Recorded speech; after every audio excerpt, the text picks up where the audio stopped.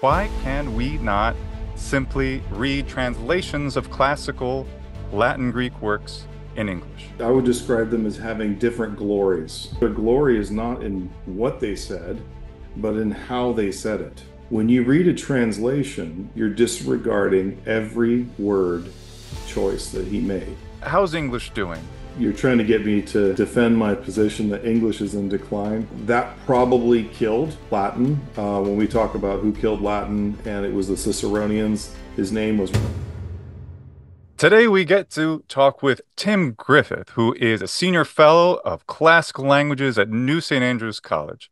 He's also the chairman for the Institute of Classical Languages and the director of the Universal Latin Exam. And he spent the last 2 decades developing methods of ancient language teaching, most notably the famous Picta Dicta online learning platform designed to buttress immersion for ancient language pedagogy in a novel and pretty interactive way. So, Tim, thanks so much for being here today. How are you? I'm well. Thank you for having me. I'm just so glad to talk with you because I as got this question, why can we not simply read translations of classical Latin Greek works in English or whatever modern language? Right. It's a good question. And I think the answer is it depends on what you're reading. And so different authors, I would describe them as having different glories. Some have a glory in the story that they're telling. Some authors have a glory in the ideas that they're articulating. And these are the sorts of authors that you can actually read in translation and really get to enjoy a lot of that glory because it translates well. And so if you're reading Plato's philosophy, reading it in translation, you're going to be able to access the ideas that he's got, no pun intended. But the and if you're going to be reading something like Homer, I would say that you actually there's a phenomenal plot and a lot of ideas there that as you're reading through them, you really can enjoy it very well in English. But I would say other authors, it's actually their glory is not in what they said, but in how they said it. And so this is particularly when you get to a lot of poets who they manage to say something and put it in words in such a way where it finally makes sense and it kind of gives us all a way of understanding something that we kind of knew was true or we were just on the cusp of understanding it. And the way it was said makes it clear to us. And that sort of, when you have an author who has that kind of glory in their writing, that is what doesn't translate well. And because when you change the words that they're actually using and the structures that they're using for communicating their thought, you've changed how you've expressed it.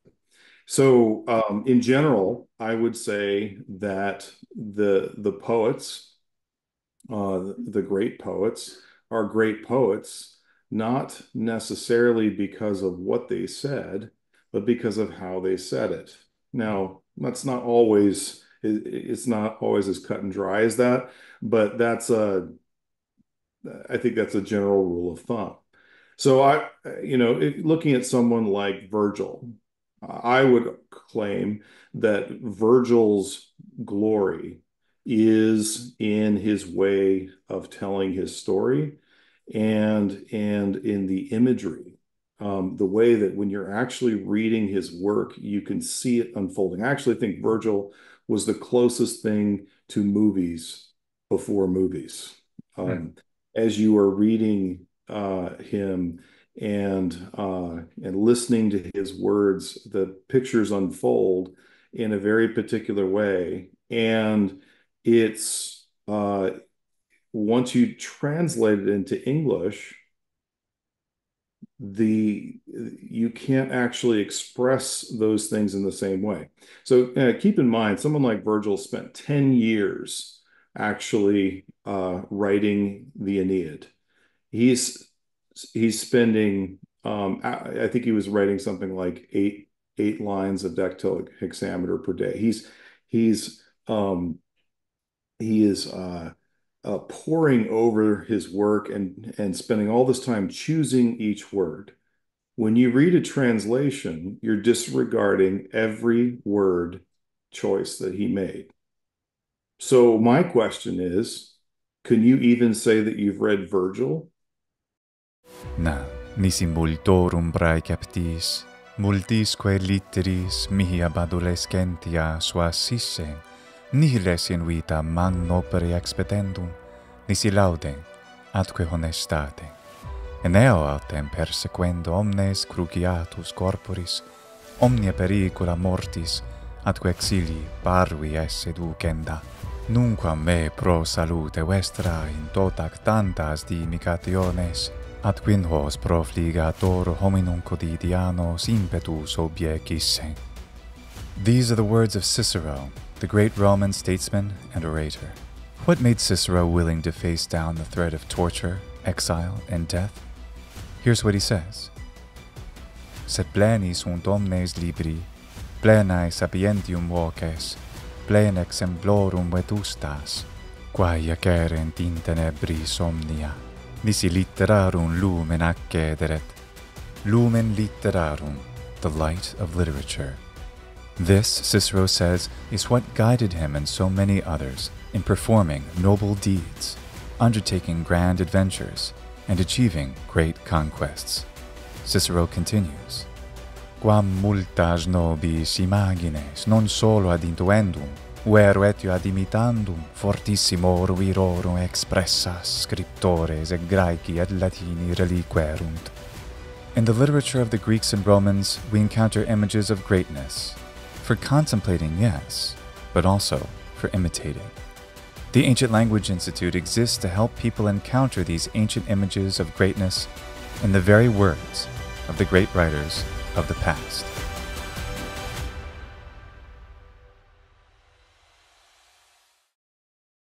I think a helpful way to think of it is to compare it to one of our own greats. I like to look at someone like Tolkien.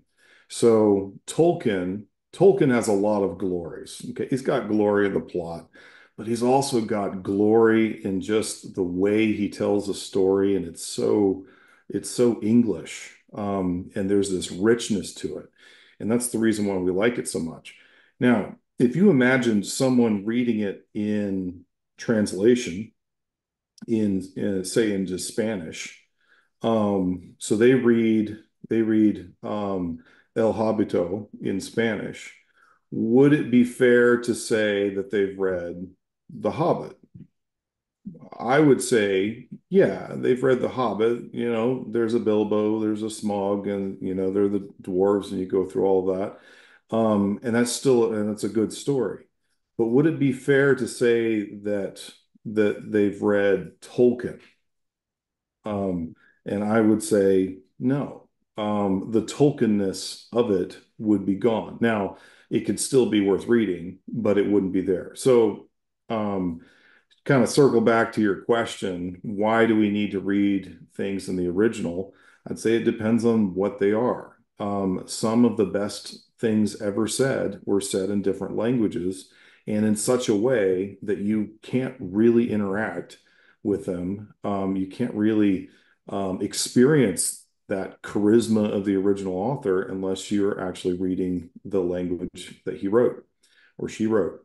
And the we see that a lot of times where great authors that wrote amazing works have kind of fallen into obscurity because no one wants to read them anymore in translation. And oftentimes you can see that where a particular author's work just doesn't really work in our language. Hmm.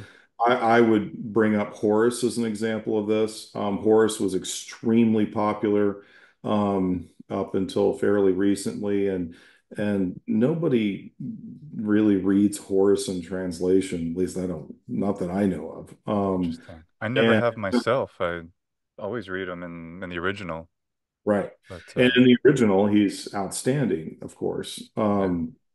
Yeah, the only translation of Horace that I've ever read that really seemed to even make sense was actually from Milton. And of course, because Milton wrote it, the translator was as great as the one who wrote it in the first place. And so, you can have things like that. But in general, I would say, what are you actually reading? If you're reading something that's dry and dusty, but had important ideas, I think reading it in English translation is completely fine. But if you're reading something that is actually one of the greats and it has this glory in the way that the story was told, and that the idea was formed, well, then you're going to have to learn the original language in order to be able to experience that. Wow. Yeah, I really resonate when you said that about Virgil, like original movies. When I was reciting the second book of the Aeneid for Ancient Language Institute, I am familiar with it. I never read it all at once before. I'm so comfortable reading hexameter though and reading Latin that I knew I didn't have to prepare. I could read it like English, like I don't know, some epic poem in English and just be, moved by it that way. But I wasn't expecting to be so thrilled, even though I knew what was going to happen, but the phrasing and how it moved and one scene to the next and the images of Venus, of, all of it and Creusa, all of it just was startling and amazing. And so I fully resonate with that. I think I might have seen when I was a kid some translation of the Aeneid. Didn't read much of it, but it was as good as it could be. But it doesn't move me like that does. Yeah. So go ahead. One anecdote about that. Years ago, I was reading through the Aeneid, and I was using the Loeb Classical Edition, and I'm reading in bed before I go to sleep, beside my wife, and I'm reading.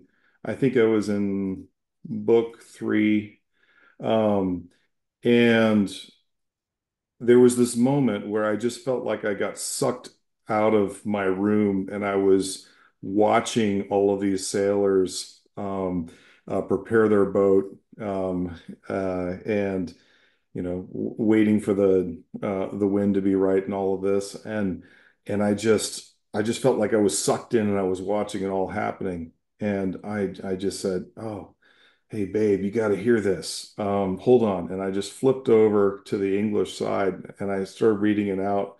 And after a couple lines, I was just never mind.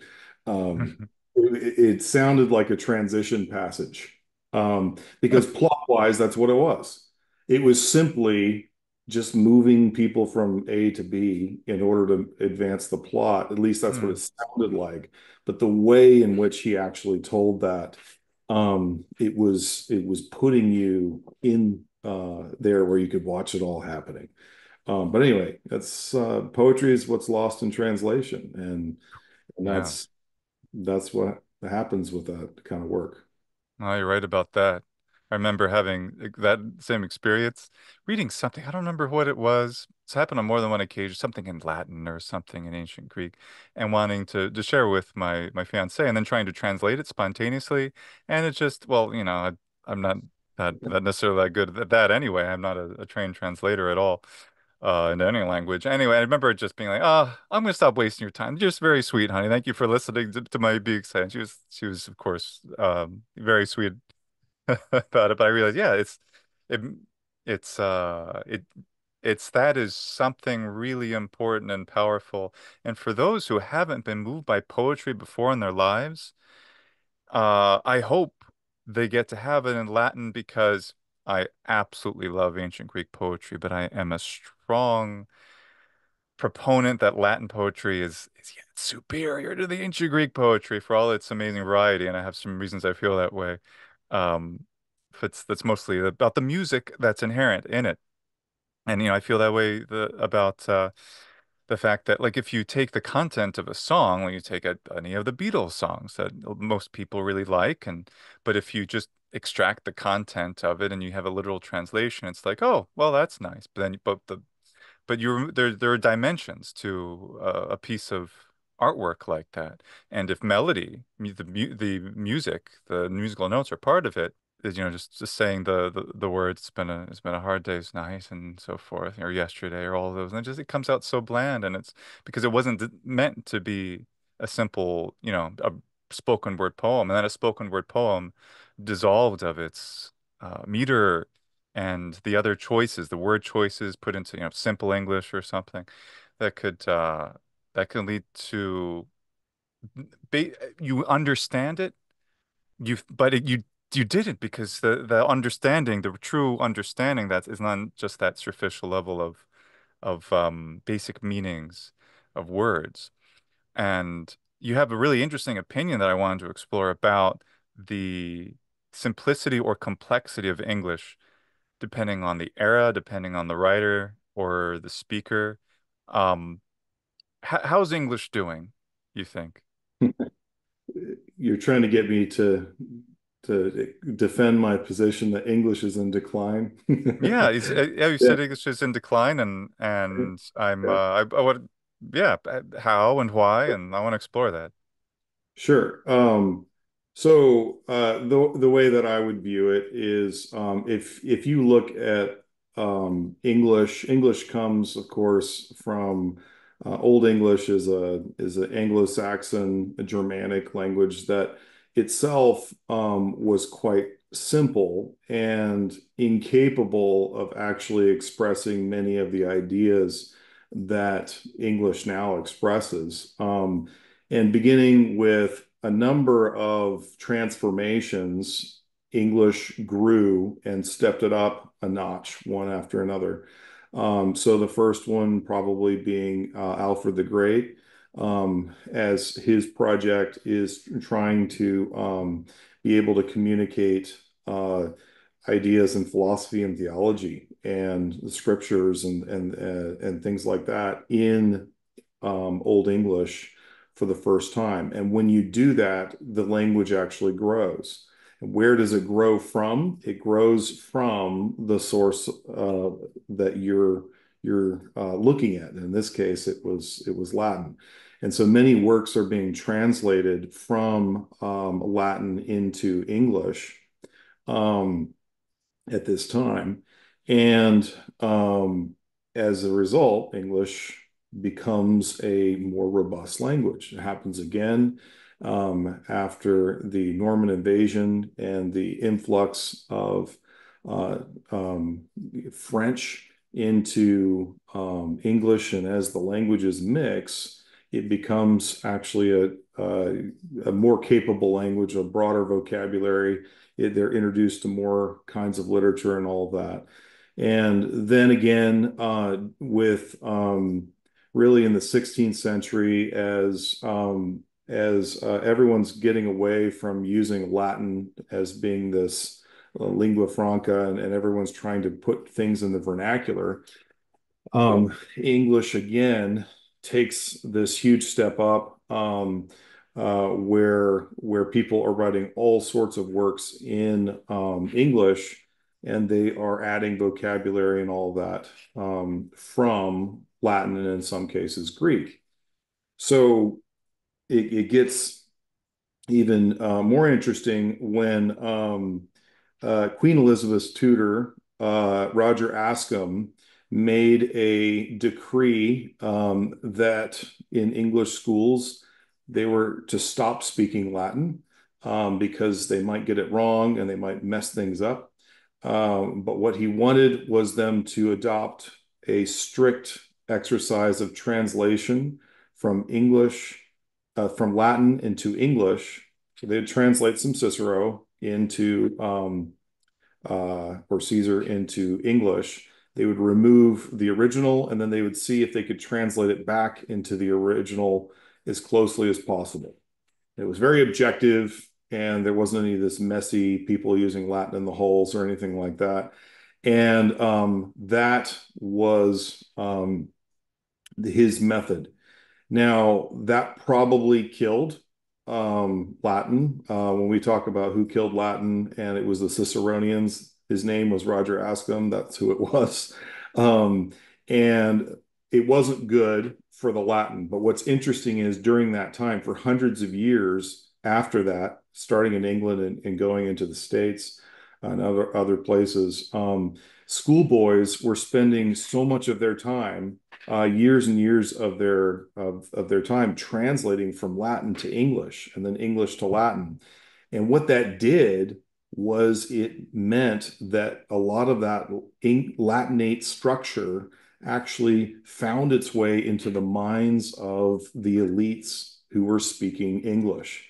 And as a result, if you actually look and read the English of the 17th, 18th, and 19th centuries, if you know Latin well, you can see very, very clearly how Latinated it is. The structure is clearly like that. Now, once Latin is removed from the curriculum, what's interesting is that structure, that complexity that was kind of built on Latin, has absolutely been fading. And although you see very complex versions of modern English, and I'm not trying to say that that doesn't exist. It does, but it's not very popular. And so a great way to look at that is just to look at the kind of language that we see in documents from the 19th century, which because of Google Books are very available to us. You can read these things, and these were things that common people were reading. And structurally, syntactically, they're far more complex and far more varied. So I would argue that over the last 100 years, as we've removed our the root languages from the study of the curriculum, that English has kind of been sliding into its default. And you can see that you can really see that in the fact that we have to go and study works that were written just a few decades ago in school simply to understand what they're meaning. Anyway, that's basically Hmm. a summary of their argument. Yeah. Yeah, it's a very interesting argument because I've been aware of that too. I like reading Civil War letters or maybe just even the Gettysburg Address, really stuff that people are acquainted with or could easily be acquainted with from the 19th century that reveals greater amount of periods and parentheses and these sorts of things. And although I resonate with your argument and some part of me feels that might be true, I wonder also if it's sampling error. And also, people speak of almost every generation back to Cato, is talking about that kids these days are so, they're ill-behaved and they're dumb and they're getting dumber and all those things. And I wonder if it's r really the case because if maybe because since almost every single person that we encounter now has access to of course, the internet. So why don't they just go read Celeste? That would be great. Read that on their iPhones or their Samsung devices or whatever. Instead, of course, what it really means is now their use of language, in this case, let's say English, their use of language, whatever that is going into the um it was McWhorter said fingered speech, so text messages. Fingered speech. So essentially how they speak is going into this writing, and then they associate text message and other similar writing with that's not really writing, it's really a form of more casual speech. Oh, that's what writing is, and that could possibly have an effect that brings things down for them. But I wonder if it's also because now that's there's just so many more people who are putting their ways of phrasing things into the internet that people are now have this perception that people are writing worse and worse and worse. I don't know. I haven't looked at any of these statistics. I'm not sure if you have. Right. I think it'd be hard to prove, but okay, on the sampling error, it's one, comparing literate people to literate people. Hmm. And so if you're looking at the 19th century, and again, there's just so much material that you see on Google Books, um, where there's a lot of this stuff that's available, so you can see this. And these people are literate people. That's true. But we also know that regular people were reading these works. And so people were reading things like Homer in translation. Farmers were reading Cato. You mentioned Cato. Yeah. They were reading Cato in translation, all that. Um, and so I think we probably have enough data where someone could actually know for sure. But you asked for my opinion, and that's what I think, from my observations. But I'd Right. say, yeah, it would be really interesting to actually, do the work to, figure out exactly, how much loss of complexity there is. Mm. But one thing is very clear is that um, more and more we have to teach, if you want to get people to read literature, you have to teach them in school. Um, and so even something like, just a few decades ago seems difficult. The Lord of the Rings seems difficult to many, many people. Mm. And that, of course, is not far off. If you go back a little further, it gets even more difficult, because the vocabulary and the structure and the complexity, of the way they're telling the story. So, yeah, it certainly seems to be the case. That's my suspicion. Mm. But would it hold it up to academic scrutiny? I don't know. I I don't believe know. it would, but the time will Mm. tell. Yeah, and I Some will. remember, yeah, the first time I read Jane Austen, like Pride and Prejudice, just thinking, wow, I love how long these sentences are. I follow it very easily, but it reminded me of a lot. And I remember thinking that too. You mentioned robust. I thought that was really interesting. What makes a language robust? I'd say it's, the ability to say things in more than one way.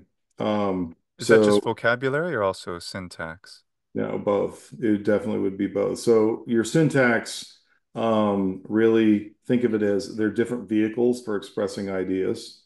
And then your vocabulary, you've got, your different ideas, wrapped up in vocabulary. And so when you combine those two, I think that is what makes a language, robust, the way I'm using it. So Erasmus's De Copia Verborum, would be a great example of this, where you take something like Latin, if you're Erasmus, and you can take a sentence and rewrite it 300 different ways. And that's what he does over and over again in that work. And when I first heard of that, I thought, well, okay, the first three are going to be good, and the other 297 are going to be garbage, technically okay. And that's not the case at all. And now English became a, hugely robust language, through its influence, of classical and old languages, foreign languages too. But languages don't always grow. And I think that, you can see a clear, growth of a language or a decline of a language, and it all depends on what people are reading and what their inputs are. I mean, it makes sense. Um, and so yeah, I'm an old guy with students, so of course I'm complaining like Cato about, kids these days can't form a sentence. And perhaps that's just because I'm an old guy who likes to complain about students. But, if you had lived, in the days of Chaucer or in the 16th century, that wouldn't have been the case. Um, Shakespeare is coining words like crazy, and his peers are too. They're actually really stretching the language, not shrinking it. And they're not neglecting the older portions of the language either. So yeah, Hmm. I was thinking of Politics in the English Language by George Orwell. In Politics in the English Language, he decries the usage of obscure language, especially in newspapers, but also in authors, where it's not really descriptive so much as they're using terms to sound smart right, or, using Latinate words. He goes out of his way, as I recall, to critique those. Instead of using those, use a good old-fashioned Anglo-Saxon word, something that, um, instead of, um, I don't know, impale. You say, oh, the soldier with a sword, he ran him through, and maybe I'm just coming up with that off the top of my head. Where it right, also talks about he says how it's a not untoward behavior or something, and then he lampoons that by saying a not unbrown dog was running on a not ungreen field and a not unsunny day, and then so this kinds of things. So yeah, which is interesting because he wasn't saying don't use words of Latin and Greek origin, but he was saying that to favor words that have a more visceral impact on the reader because they're part of a core English vocabulary and also right, for syntax too. right. Yeah. No, it's a well, the way I would explain that is to back up a little bit. So the Latinate words that he's criticizing, absolutely have this visceral effect as well, if you actually understand them. The problem is the problem of dead metaphors. And so words are built on metaphors. And over time, we forget what those metaphors were or how they worked. And then they just become simple symbols. And so, um, a an example of this for me is the word pipsqueak, which I always thought was funny, right? It has a funny sound. But I never realized what it really meant until I finally figured out what a pip was. It's an orange seed or a lemon seed. And I was messing around when I was eating an orange once, and I squeezed an orange seed, and it made the most insignificant little squeak that I have ever heard in my life. It was the tiniest little thing. And and I realized what a devastating insult that was to call Oh. someone a pipsqueak, if that's really where it came from, which I'm just assuming. But the thing is, that was a great insult at the time if you knew what a pip was and if you Oh. knew that it squeaked, right? But then it just becomes a pipsqueak is just a funny thing to call someone, and we don't really know what it is. Hmm. And say when it comes to Latinate words, um, uh, if you actually know Latin, these words carry all that meaning. Um, but for an audience that doesn't, they do sound like you're being pretentious. So insipidus literally means tasteless. Yeah. And insipid, right? Insipid just sounds like a fancy word to us if we don't actually know that. But if you do, then it's meaningful. And so I think that um, if we go back a few hundred years, um, some people who were using Latinate words in English well, and it was widely understood. Um, but once the study of Latin declines, those words stop having meaning and or strength, even though you might know generally, you might be able to give a definition of what insipid means. You lose the color and the power and the punch. Hmm. And so people like Orwell are saying, oh, well, the solution to this is to just stop using them entirely and just abandon them.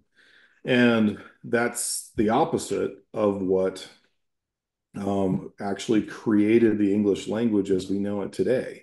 It was a wave after wave of people using new words and discovering new meanings. So I guess it all depends on where you are. If you want to be on the up and up with a language, you need to not be doing what Orwell is recommending. But if you're just okay with being in decline, well, then yes. Now, from a rhetorical point of view, there's nothing more obnoxious than using words that your audience doesn't understand. Um, and so uh, being obnoxious is bad. I don't know. That's not always bad. Sometimes you just need to be obnoxious. But the Socrates was obnoxious, although, yeah, yeah, in a pretentious sort of way. Um, I see his point, but ultimately, um, it's a result of us choosing to forget our past. hmm, Um, and so much of our past is actually bound up in the language that we speak. So, hmm, or that that's we in, spoke. yeah. Well, that's a really really interesting about that, and I think too that George Orwell's opinion can probably work well with what you're advocating, especially because a lot of the people he was critiquing were not thinking about the meaning of the word in Latin or Greek or wherever it came from, and were just using it because it was filling this kind of vacuous, this insipid or vapid ether of just clouds of words and just trying and for the purpose of obscuring, like political language, for obscuring rather than clarifying and describing. Okay, so we learn Latin. Well, when we learn Latin to understand great authors like Jane Austen, Shakespeare, Tolkien better. Okay, so we could, but why not just read more great English classical literature? Is that not enough to instill in ourselves the habits, abilities, and modes of expression? So I think that you're not going to get me to argue that we shouldn't read more of the English classics. I think that we actually should be reading lots of them. And I would argue that we, if we taught well and efficiently, we would have a lot more room to read more and more of these sorts of classics. And I actually think that reading Jane Austen and Tolkien can actually be a doorway into getting into the older stuff. So it's not like you have to learn the ancient language first before you can really appreciate Tolkien. I think you moving backwards is what you should do.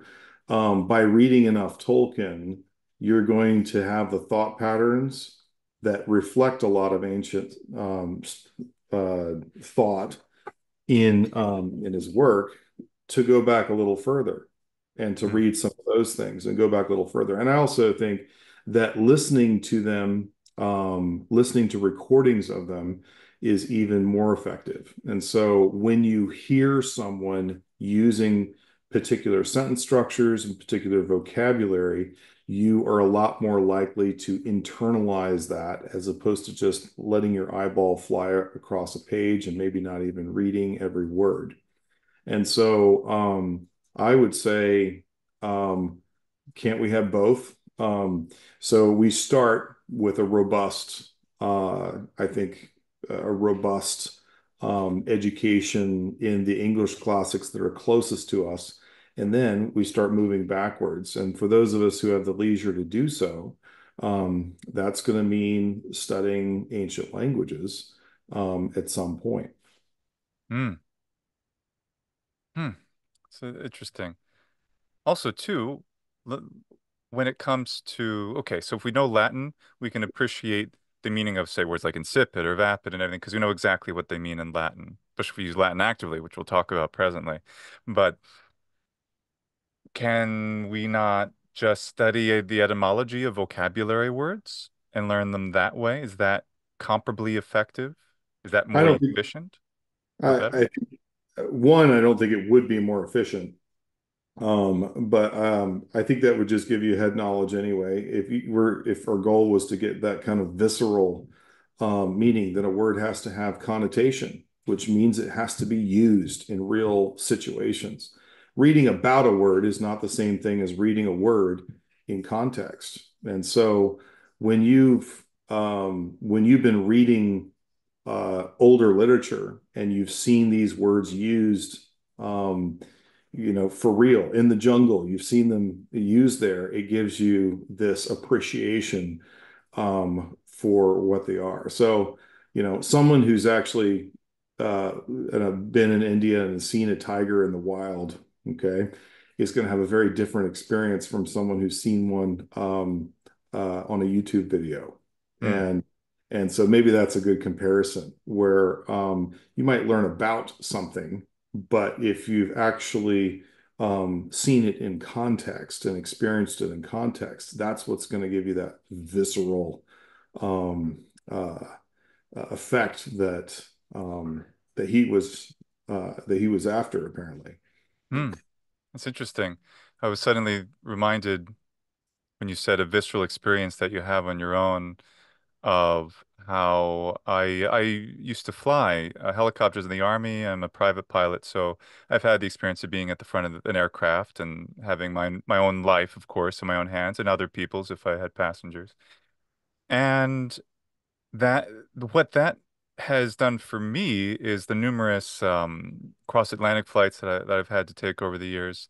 I when there's turbulence, for example, and I've been there and it's uncomfortable. It's if you're uncomfortable in the back, the pilot is way more uncomfortable because he's working his rear end off, trying to make sure because he's not enjoy wouldn't enjoy the turbulence any more than you, and he's trying to do everything he can to make it comfortable. And also on landings, if it's really windy or and you do something coming in at an angle, and if you look out the window, you notice like we're going in at an angle. Is this okay? And you freaked out, and you might even think the pilot isn't even doing a good job. But having had the experience of doing all those things and knowing how to deal with a crosswind and when it's sometimes too, I've even been recently, I think we had to do a go around, which is where it's the conditions aren't right for landing, so you have to go around. And then, the anxiety level will go up in the passengers. Certainly not for me because I know, oh, well, he's doing what you're trained to do from day one when you start doing your landings. If this landing doesn't feel right, go around. You have fuel. That's what the extra fuel reserve is for. So you go around, you make sure it's the best landing you can do because that's more important. The safety of everyone is more important. And it reminds me of when since for example, I speak Latin and I assume you do as well, at least with your students and in those kinds of settings, we know what it feels like to use any given verb and these words that have a highfalutin sound to them, maybe in English. Well, they don't. In Latin, they're totally, just we suest mihi hoc facere. Just that's seemed like the thing to do. We have visible and all these things, and they have a much more real and tangible feel. No doubt, authors of English of the past who had a similarly intimate experience with the language felt perfectly free to use those words in English because they were normal to them and to many of their readers. Yeah, yeah. Yeah. Well, so we need to learn Latin. Of course, I already agreed with that, but I wanted to see if we could challenge it a bit. Does that mean we ought to learn, just send our kids off to take, oh, they have Latin in your high school? Go do that. And then they get there, and then they end up just day one translating some bit of Caesar or maybe Cicero if they're lucky. Um, is that the way? What is the way? How ought we to be teaching Latin in classes, whether high school or university or any level? Right.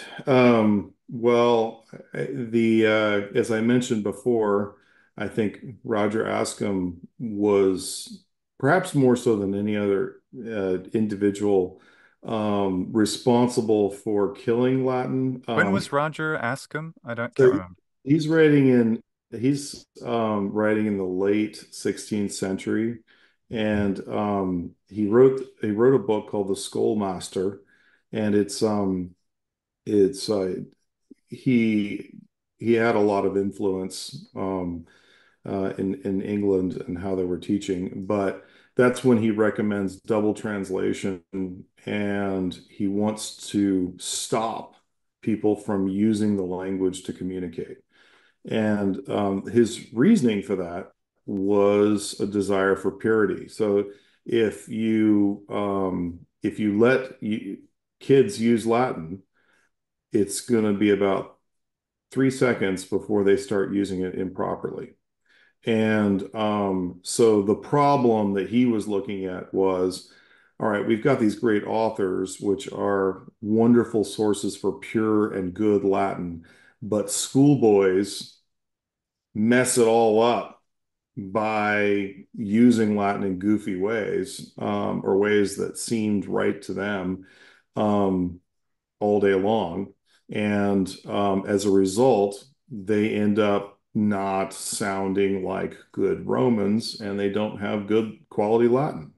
And so what he was trying to do was separate um, uh, an individual student from his peers as an influencer. You didn't want any influences from peers, and only make the sources, only make the fontes the source um, for someone's Latin. And in doing so, um, he effectively made it a non-language. And so that was not his intention, I'm sure, but his desire for the perfect is the enemy of the good. Mm, And I think that that's really where that takes off in the English speaking world. mm. And that opinion persists. I've had arguments with people, Right, polite ones, but arguments with people about that itself. I've right. heard it called the speaking of Latin in whatever way, whether good or bad. Cultural appropriation, a buzzword that people use sometimes right, perhaps, and sometimes wrong. And th to that, I responded to the person. It's a professor of Latin in England. I said, well, what of Erasmus? Erasmus wasn't an ancient Roman, or he wasn't cosplaying. Say, well, Erasmus was different. You know, why? There wasn't a good answer to my question. Yeah, I think that if you want to really learn a language, if you really read, if you want to be able to read, you must learn to be able to think in a language.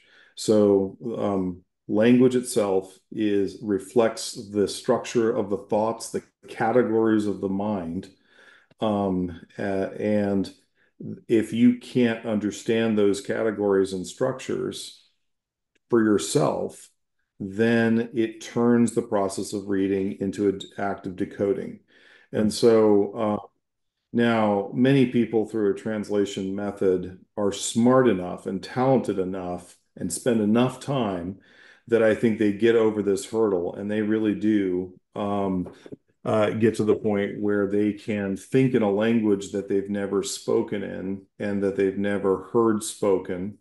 But I would argue that this is a tiny, tiny, tiny percent of the population that's capable of doing this. These people are talented enough that they can learn a language with, 75% of their brain tied behind their back. So it doesn't what it an doesn't work image. real. There's a nice Yeah, sorry. metaphor. No, I liked it. Yeah. So the basically the people learn language patterns through hearing and through speaking and through reading and writing. And when you start reducing how many um, channels that you're interacting with that language. You're just making it more difficult on the learner. And so when you want someone to learn how to really use to understand a concept, you can talk about it, but if you just let them use it, it becomes Mm. far more natural. So where a grammar translation method would say, okay, let's have, let's teach the perfect passive participle. Okay, perfect passive participle, here's what it looks like in Latin, here's the form. And we translate it having been blank ed, having been blank ed. So whenever you see this form, we need to replace it with having been blank ed. Gosh, I've Uh, never even heard that before. I understand what you're saying, but that's, oh no, that's absolutely that's in Wheelock's. That's oh yeah, I got that what's better. there. Um, so you forgot. But now that's one way of approaching it. Now, every time you reach one, you translate it into a formula that you understand. Uh, Okay. Now, as opposed to what I would argue is you're using, I like to call it mixed methodology Latin, MML. Um, it's really the ancient way of teaching language all the way back to the Romans, but it needs a fancy new name to brand it. MML, I like that. It sounds like the ring and Yeah. going at it. MMA, MML, good. Right. So, in this method, what you're trying to do is show them how to use it to express thought. So you teach them what it looks like and you show them how it works. And then what you do is you let them come up with examples. You're doing what Roger Askham would have hated. And so you let them supply and see how many places they can use these in meaningful ways. So they're going around the classroom and they're saying they're using this new form, and people are cracking up around the room as, of course, you've got the jokers are coming up with hilarious situations that are meaningful. They actually Mm. mean something. Um, and everyone gets it. Everyone understands that. And then somebody comes up with a really sad example, and it just all gets quiet as everyone's like, oh, yeah, you had to go there. Okay. Mm. And what's happening is you're actually practicing what you're doing when you read literature.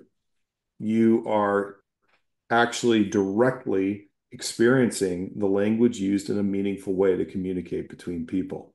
Mm. And so that's a big difference between a cipher and decoding. You're actually using it.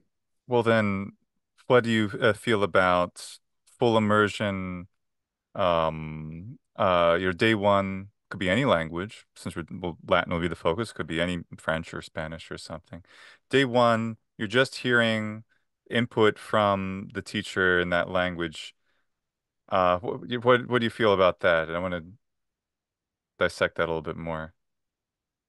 So total immersion is, of course, wonderfully effective. This is a great way to learn a language. We know that because everybody who knows their first language, that's how they learned it. And we're speaking right now a language that we learn by total immersion. And for secondary language learning, that works as well. If you can be immersed in a language, you can learn it fast. It's great. The problem is where people start messing with what the word immersion actually means. Immersion means volume. It means an incredible amount of volume.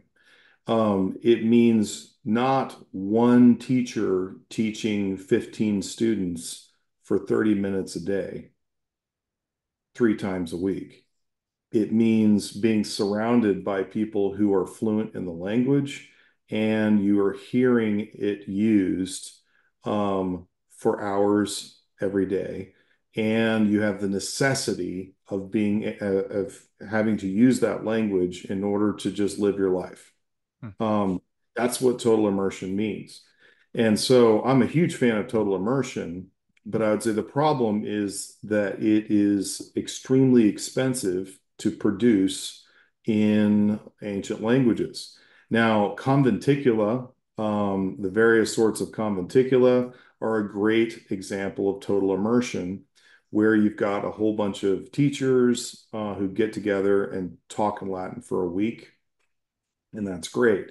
But even that wouldn't work unless everybody pretty much knew a lot of Latin going into it.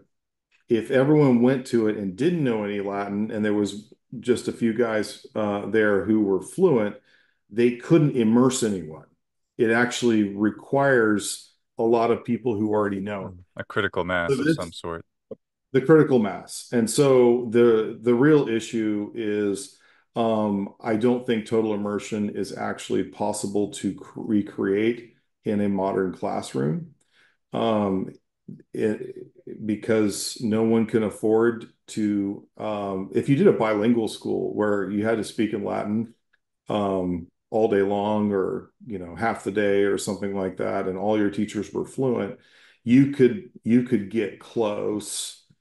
Even then you would have a faculty of a handful trying to immerse a whole bunch. You'd have to have a lot of videos and things like that. You could get there, go in that direction, but no one has that.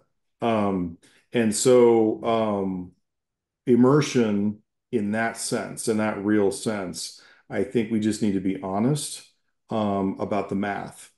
We don't have the volume to create total immersion, except for kind of after people have learned a certain amount of Latin, and then they go to these conventions where they can actually practice with others and get really, really good. Um, so yeah.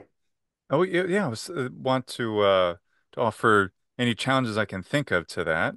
I'm saying I disagree, but I think what Bill Van Patten does, he teaches both French and Spanish, as I recall, certainly Spanish. And he's made a podcast. I've listened to a lot of these where he's talked about input, comprehensible input, methodology, and second language acquisition. So those are so modern languages where he specializes, and a lot of the ideas that people have been importing into the classical studies are from these modern language things. Are you saying it's equally difficult? Certainly with, say, whatever, 3 hours, class sessions a week for any given language. You think it's equally unrealistic or not a good way for to teach the language or make acquisition happen of the language for students of French or Spanish? So, first of all, I'm not saying that immersion is not something you should be using. It's just not really learning by total immersion. That's total is an important word there. Hmm. So, if somebody, and I do this myself, so many of my classes are taught only in Latin. And as even with beginning Latin students, we'll pick one day a week in which we're pretty much going to talk in Latin as much as we can with the Latin that they know. And I would say that's absolutely essential for to really develop Latin is you need to take a time where you say we're only going to use this to communicate. And unfortunately, an hour is barely enough time to really make that work. But I still think it's really, really important. And so when you're talking about the comprehensible input and all of that, I think that's all real. But the issue is you can't actually use comprehensible input alone in the modern in the confines of a modern classroom simply because there isn't enough time. Hmm. And at least, and this my knowledge is classical languages. Yeah, with modern languages, it's completely possible that it requires less. But I would say yes, you need to spend time in the classroom where you're using the language and practicing how to use it, but it's not going to be enough. To just do that in a disordered way, like total immersion. So another major difference is uh, you I'm a big fan of teaching the language in an ordered way, where you take a small bit of the language and you learn to use that, and then you have this kind of sphere of fluency, and you might know a few forms and you're using those in meaningful ways, a few vocabulary words, and then you grow that and add a few more, and then you work on fluency within that, and you kind of grow from there. That's different from total immersion, where I'm using the entire language all the time with my students. So a lot of people who would say I use an immersive method would agree with me on that, and that they shelter the language early on and then slowly grow it over time. So with Latin, Lingua Latina is the textbook that most of your comprehensible input immersive method teachers would use. But that textbook is sheltered. It's extremely ordered in how it does it. And I think it's a brilliant order, because it allows you to use the language in meaningful ways to talk about stories and things like that with a small bit of it, and then you grow it over time. And that's what I would define as middle. So true immersion is where you just say, I'm just going to speak in Latin a whole lot, and then they're going to pick it up on it over time. Well, Um, yeah, that doesn't sound terribly efficient, but I'm thinking too of some things I've heard even conversing with Latin teachers who advocate various comprehensible input methods. One thing that I was thinking about is how the with that input-based method, the student shouldn't be compelled to produce until the student is ready. It's very interesting. And I've seen the studies that talk about the effective filter, of course, is Krashen and Bill Van Patten, all these folks talking about these things. Um, Comparing to what I like to do for myself when learning or acquiring a language, I personally like to produce, but I'm willing to believe that it's best not to necessarily force the students when they're receiving this input. Eventually, they'll say something when they're ready. I'm sure you don't agree with that, but I'm wondering if we can somehow test that because the studies that I'm aware of say that is the way to go, at least for modern languages. I don't know. yeah, I'm not confident that anyone has figured out how to create a study that would actually be reliable for what would happen in a classroom, in this regard. But I think that in general, if you are learning a skill, you need any skill, you need a feedback loop. And so if you're learning to throw a basketball into a hoop, you need to throw a basketball, and you see, so number one, you try something, you throw the basketball. Two, you see if it worked. Did it go in the hoop, or did it fall to the ground without even touching the rim? Mm, And then you either adjust or confirm whatever it is you just did. Okay. mm, So those are your three steps in the feedback loop. Try something, evaluate, and then adjust or confirm, and repeat and mm, repeat and repeat and repeat. The thing I don't like about the lack of comprehensible output, is that it doesn't actually encourage you to, you can't have a feedback loop if you're not really putting it out there. And so it's impossible to verify what's really going on in somebody's mind. And I speak Latin all the time in front of students, and students learn pretty quickly, how to pretend that they're understanding what you're doing. They do. pretend. Some of my students are probably watching this and are going to laugh because, yeah, I know what you guys were doing. Sometimes they'll do this thing where they just, they know somebody else who does get it starts laughing, and they immediately start laughing, right? Or Oh, they're for trying, course. right? And so the issue is there's no way to know whether or not they're actually comprehending the text or whatever it is that they're doing if they're not outputting anything. Um, Mm, Now, I think the reason why people are looking at there's no need for output is they're thinking of little children and how we learn our first language. hmm I would say, yeah, the only reason why, that they didn't output is because they couldn't. And if you were to take total immersion and take a 6-year-old kid and immerse him in, say, he's now in a Spanish-speaking country, and he was. How long do you think it would take him to say some Spanish words and try them out with the other kids in the playground? Do you think he'd wait 2 years? Mhm. That's because that's baloney. He wouldn't. Right, he'd Um, be getting stimuli from the environment, which would induce his response, even if it came out in the wrong language. That's interesting.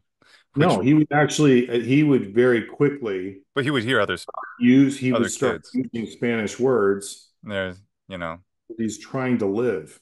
He's trying right. to function, right? And so, he's Vete, trying to dame, give he's me the trying to play ball. soccer with the other kids who are speaking Yeah, Spanish, right? And he picks up the ball and he's like, "What is this?" Like, and yeah, somebody tells him, and then he uses that word. that's Um, interesting. so the you're gonna use it, you're gonna start using it a little bit. Um, so yeah, I'm not a fan of not having them actually put it out there. In fact, so I'm probably about as coercive of a teacher as you can get. Like I'm all like my whole classroom is about how can I get as many people to participate as possible. Now, that said, it's more like a soccer practice where it's like everyone's trying stuff and the coach is watching around and fixing things and helping people and suggesting things. But what you're not doing is walking around with a clipboard and being like, ooh, that was ugly. No, yeah, I wouldn't Where's work. my red?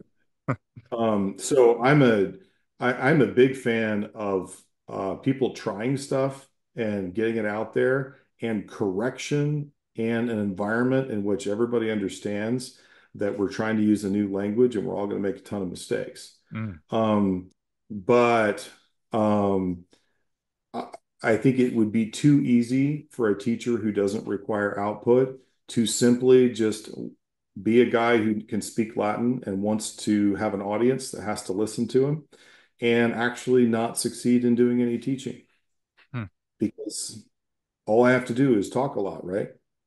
mm. Right. No one Yeah. can tell. No one can know. Well, in 2 years, maybe somebody will say something. So I'm skeptical of that. And that said, of course, there's times when students should spend a lot of time listening and listening to people speak. That's great, but I also think there are lots of activities, or right off the bat, people should be trying to use the language, and their mistakes are going to teach the teacher what they don't understand and offer um, helpful an opportunity for helpful correction. Oh, you don't understand the difference between nominative and accusative. Let me explain that to you. So if you can't know that they don't understand that, how would that be efficient? So, Mm. Well, but who knows? Maybe the y- studies will prove me wrong. well, yeah, I dare say, Tim, that from my limited experience, most people who are trying to use or successfully using Latin in the classroom are doing something like what you're recommending, if not exactly that. There's some level of production, there's some level of engagement, of interaction. And since input has to be comprehensible, there has to be some, if they're just throwing input, well, it's not comprehensible. The message has to be understood, whatever the form, in order to be understood, which is it for me, because I have, I've read a number of these studies and, Krashen's book and things like that. And it's a good framework or even a starting point. But I know myself, I don't know, I've been starting to really do more output in ancient Greek lately, and it's helped tremendously. My ability to think in the language, because the point of being able to do all this is so that we can read better. And if we can think in the language, then we're going to reflect the thinking pattern of the author to some degree, not necessarily with the same, certainly not with the same level of sophistications for me in ancient Greek, but in some way, being able to, um, it almost reminds me of mirror neurons in a way, though that's a silly comparison. Just a way to be able to see the original and create sort of a a facsimile at first in our own minds, which becomes an original of its own. Well, I don't I, think that's yeah. silly at all, if I understand you. I actually think one problem people have with output is they don't understand how to scale it down. And so, what is the easiest form of output? It's repetition. So when a teacher, holds up exhibit A, whatever it is, and says, "Ecce liber," then everyone else in the classroom should be saying "Ecce liber." And if they're not, they're missing an opportunity to actually work through their memory. And you know this because you speak Latin. Latin endings live in your mouth. They live in the muscles in your mouth. So the longest, most ridiculous endings, they're a muscle movement. And if you're not developing muscle memory, then you are not helping yourself learn. It's almost like, when you hit a baseball, you're not doing calculus with wind resistance and trying to figure out when you're supposed to swing that thing. It's a matter of you've got muscle memory going, and then you've got your eyeballs acclimated to kind of when is the right time. And when you actually your mind goes swing, okay, it's all kind of built into the muscle memory. Well, same thing is true of an ending. Hmm. So when you are speaking, and oh, I need the, whatever form you're looking for, then it just comes out and you don't have to think about it as much. So anyway, you just repetition is the most base level. Um, and if the kids are capable of speaking, which they are, if they're learning Latin, well, then why would you not do that? I Hmm. I I, I don't understand that. Hmm. Or you mentioned Exhibit A. You have developed Picta Dicta. You've developed Picta Dicta, this platform to do exactly that, right? Could you tell us a little bit about the platform? Sure. So, when I really got into Latin pedagogy way back in the day, I had gone through some really bad Latin experiences, and I knew that I wanted to learn how to do it correctly. And I was pointed in the direction of University of Kentucky, um, and the fantastic work that Terence Thunberg and Milena Minkova are doing there. And so I had the privilege of studying there for a couple years. But I was also, someone pointed to me to the work of W.H.D. Rouse, from the Perse School in England. And I poured through Rouse's work when I was first teaching, and in my first year of teaching after grad school. And I was trying to figure out how to replicate the pedagogy. What he does, he uses a lot of pictures, and I would call them micro contexts to teach small bits of the language directly. So you're learning vocabulary through pictures, and you're learning grammar patterns also through illustrations. And he himself would use whatever the available projector was at the time, but he's using illustrations to do this. And after a few weeks, they would have enough pieces of language that they would throw them into a reading that was at a level that they could handle, and they're teaching them he's asking questions about the text, teaching them to respond. And this is the mixed methodology. This is one of the more recent examples of mixed methodology, Latin. Um, and I imitated what he was doing in the classroom. And after many years, I ended up hiring a student to help me draw illustrations because I couldn't do it very well. And he actually, the first one was just redrawing everything I drew in class because it was so terrible. And anyway, many years later, as I really built all of my work around lingua latina originally. I wanted to create something that would allow people to use Rouse's pedagogy in a classroom easily. And with the 21st century and the ability to have apps that people can project and then exercises that people can do at home, that's how Picta Dicta was born, was trying to just create resources that would allow people to do that. So yeah, that's kind of the history behind it. And what we're trying to do with Picta Dicta is not, if people think, oh, it's technology, it must be tech ed. It's not at all trying to replace the teacher. That can never happen. It's designed to enhance by giving them thousands and thousands of illustrated micro examples in a very, very structured way. And then now you can have, of course, recordings and all of this sort of stuff. So that's kind of how it started. And then kind of as a second part of that is and this actually is also imitating Rouse. Rouse understood that you don't teach people languages or get people to great literature by taking the great literature and taking it down to kids. Instead, you use stuff that is age appropriate and you build them up to the point where they can read great literature. Hmm. So we know this when it comes to getting Is, people to read Shakespeare. is that just age appropriate, or does that work for adults at a simple level of comprehension of language too? Or Yeah, is it just about and theme absolutely. or about the complexity of the No, story? it's absolutely both. And that's Hmm. what Rouse was doing.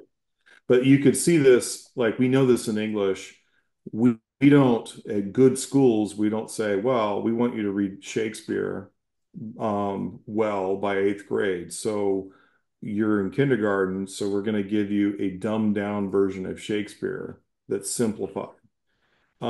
If you do that, what would happen is they'd hate Shakespeare before they ever knew who Shakespeare was. All the greatness is drained out, and you're just reading this dry husk of version. No, what do they read? They read Dr. Seuss, right? They read The Giving Tree. They read all the kid classics, and then they build up over time.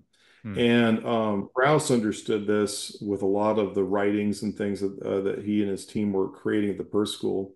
And so that's something that we've tried to do, where um, getting teachers, successful teachers, and particularly ones with really good senses of humor that are a little dark and demented, usually, to write these stories that kids actually are interested in reading, and I edit them. Um, and so we have a lot of reading alongside of this, and that's where a lot of my work is in trying to help produce a literature that good teachers can actually use and engage these students with when they're in seventh grade. And there's too little literature out there for these ages. And people like to look at Lingua Latina, and the truth of the matter is, Lingua Latina is fantastic. I love it. I've taught it for 20 years, but the it it progresses too quickly um, to really get at those younger ages. So there's only a few chapters that are at a very, very young, an elementary age I'd say up to level. 5 and maybe 7, and that's where it ends. Exactly. Yeah, you know, this is Yeah. chapter is the end of it all. Uh-huh. And and then middle school, it extends for a few more chapters. And so when teachers are using these materials, they are using Lingua Latina, they tend to teach very slowly. And I Hmm. think what happens is they've actually um, lost the purpose of using it in the first place. We're Right. supposed to give them tons of examples, but if you're going through it at a snail's pace, you're not actually getting that volume of examples. And Hmm. so, Like extensive reading, having for example, I've always advocated using at least the colloquia personarum and the mhm, Faber Surae and every possible supplement that goes along with that series at every level, like the four books that one can read, that three of which Orberg did after Famiglia Romana, before you go into Roma Eterna and all those things too. So extensive reading, extensive volume. That's really good advice. Yeah. Yeah. So yeah, we're trying to contribute to the amount of age appropriate and complexity appropriate readings for beginning students. And a lot of the stuff that people write out there is not grammatically sheltered. And what we do is very organized, like Orberg. We basically follow Orberg's progression with a few tweaks, but we're going to start with nouns and slowly work into verbs. Hmm. And we follow his progression, although we postpone relative pronouns and accusative infinitive, which tend to give younger students a lot of heartburn. And That's a so, great place for volume. Lots of relative pronouns and volume till you get it. Yeah, yeah, I we resonate do. a lot with. Yeah. Yeah, that makes a lot of sense. I was thinking too about something that we were saying at the beginning of our conversation, which is about English prose from simple, even simple people's letters, one to the other, having the complexity, the syntactic, and in some cases vocabulary complexity that we might see in Latin, something Ciceronian. I was thinking too about Latin. I mean, Latin didn't just Latin isn't like that because it's Latin as a language. It's the literature is like that because it certainly has a lot of interesting things grammatically that permit certain complexity. But Latin is like that because it was trying to become a literary language. The authors guiding it, like Cicero, and among others, were bringing these things into the language. Horace and Virgil on the poetry side, and Catullus imitating the one uh, the one poem by Sappho. I'm trying to remember that one, and these sorts of things. So it's I bring that up, and you can feel free to disagree with me if I may be incorrect. But I'm feeling like the what I've read and what I've understood is that Latin authors were trying to imitate the literature that they knew as the high literature, which is Greek. And of course, Greek didn't start that way spontaneously either. They had hundreds of years of listening to Homer, and then they started writing prose and all sorts of other things around the fifth century, a little before maybe, and creating all this other stuff. They were trying to create complex thought in the written word, but a language itself, if we're like, because Latin isn't something that's austere or complicated in of itself. The literature is written to be powerful in the ideas it can express because those authors were trying. The cream of the crop is a literature that survived, with a few exceptions like the hermeneumata, the interpretamenta that we have that shows something a little bit more, casual. Um, do you think my notion there is right that the development of Latin into a macro language, into a robust language, as English did too, is because it was imitating a model that existed before it, and Greek was they were actively trying to, or maybe they weren't, maybe the Greeks are their special. They were able just to invent all of that from, and then everything else has been an imitation from that point. Am I right about that? What do you think? Yeah, no, I think that's exactly what happened. I mean, Latin itself was incapable of doing a lot of the things that the Latin we know is capable of doing before the influx of Greek. So, of course, in their situation, they conquer Greece and then have this super awkward situation where the conquered people are clearly superior in some respects to the conquerors. And you can imagine, I mean, you see that very clearly in their literature. They don't like the idea of the Greeks being superior, and they want to prove that they can reach those heights. So that does cause them to stretch, to grow their language. You know, you have lots of things like Cicero, who's taking the philosophical language of the Greeks and is bringing it into Rome, adding new words and new ways of expressing things to popularize Greek philosophy in Roman in the Roman Empire. And yeah, so that's a big part. But simultaneously, the simple Latin does exist, and that's something that we try to do a lot. A lot of people will criticize, "Oh, why are you writing baby Latin? Why are you writing kid Latin?" Which we do for the very young levels, and they'll criticize Lingua Latina for the same thing in chapter three, chapter four. But the reality is that real Romans actually sometimes speak very simply. You know, I've heard people say, why would you ever simplify a story to the present tense? Like, how could you do that? Um, you know, that's why would you do that? And the answer is, well, one, because it gets people reading really fast and enjoying the complexity. Two, if you're actually looking at real Roman literature, they do this. They'll just switch into present tense and just talk about stuff, and they don't care. And then three, it's not just the obscure guys who do this. You know, poetry, actually the epic poets stay in the present more often than they stay in the perfect.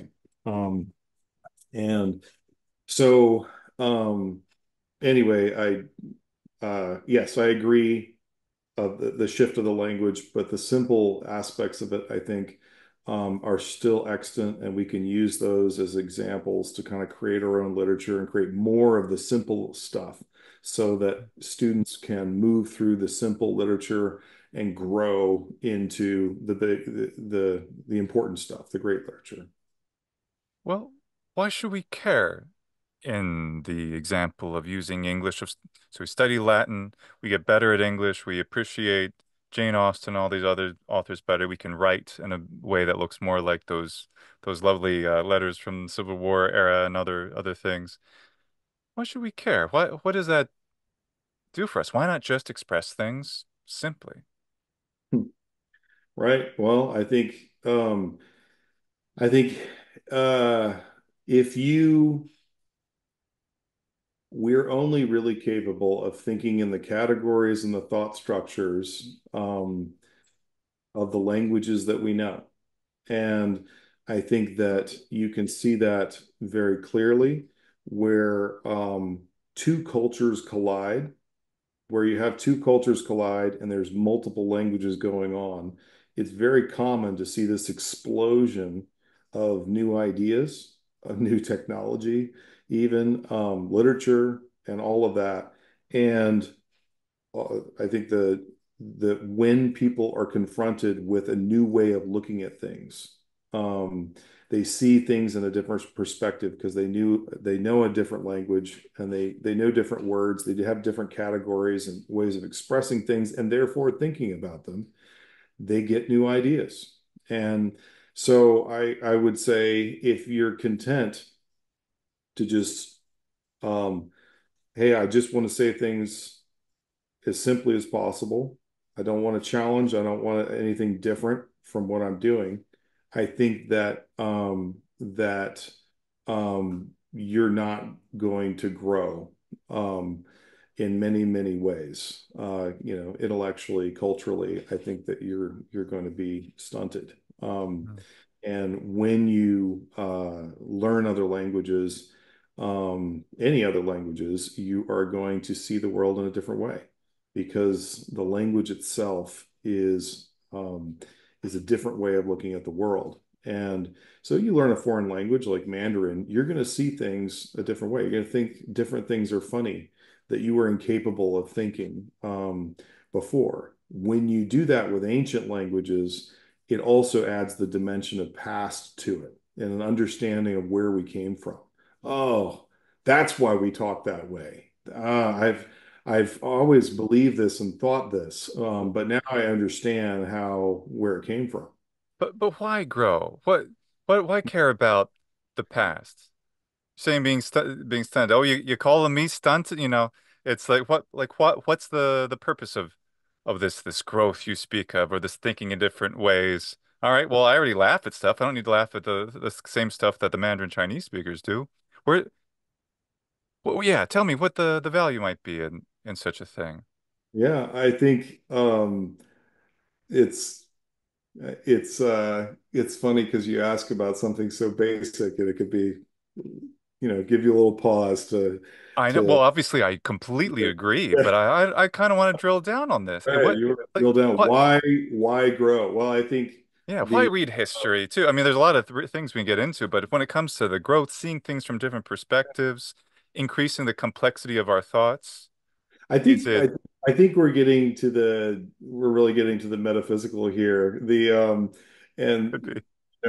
ultimately I believe that this is what it is to be human is this is humanitas right Mm, here, which yeah. is we strive to understand the world around us and to order it and to describe it, to see the beauty in it, to see the goodness in it, and to articulate that, to see what is beautiful and create things that are good, beautiful, Mm. um, and true. And I think if you want to go much further than that, I think then we're, I don't, yeah.